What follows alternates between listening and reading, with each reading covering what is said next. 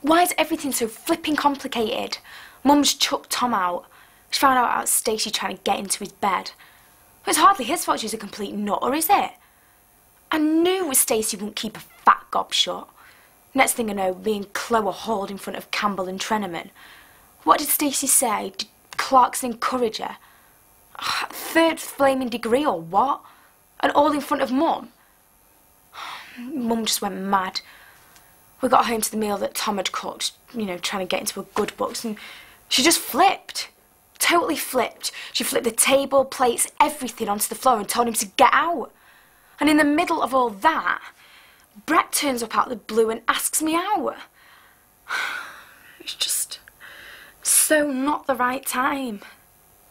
I told him to do one. So that's that. First, I can't wait for him to ask me out. And then when he finally does, I knock him back. Good one, Mika.